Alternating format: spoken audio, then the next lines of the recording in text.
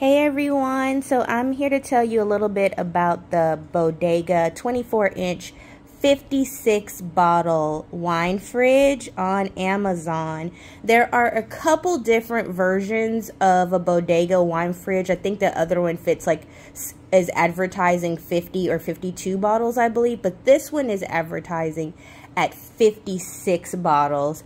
I have in total about 80 bottles of wine. I am cutting down my stash a little bit. And I was able to get 56 bottles in this wine fridge, and I am going to tell you how I was able to accomplish that. One thing is you have to pay very close attention to the graphics that they're advertising. I don't know who made that graphic, but visually it was so helpful because it breaks down the type of bottles and how many bottles you can fit in this machine by type of bottle. So when I went through my inventory, it really helped me to understand the difference in the bottle. So first I'm going to talk about that because that's an essential part of just understanding what you have. There are Bordeaux bottles. Now it will fit 9 Bordeaux bottles per shelf, which would bring it up to 45 bottles. And then there's a larger space that I'm gonna show you guys. Then there are the larger Bordeaux bottles, right? The larger Bordeaux bottles, the more of these you have, the less amount of bottles that you would get into the refrigerator. So I noticed of the Bordeaux bottles that I have, these are some very large ones. So these are less likely to fit. So I'm prioritizing those in another space.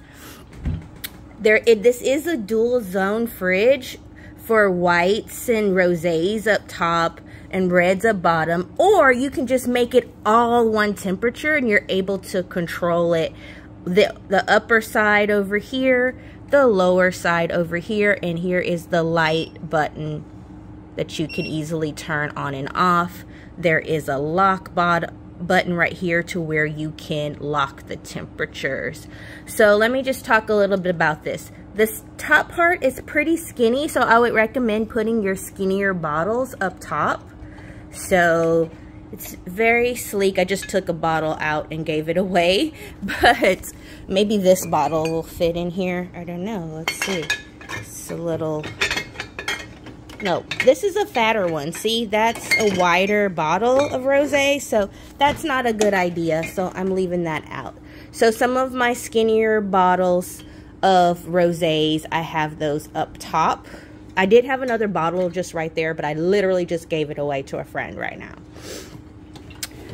And then, see here, I was very strategic about the bottles. So I have 1, 2, 3, 4, 5, 6, 7, 8, 9 bottles of wine.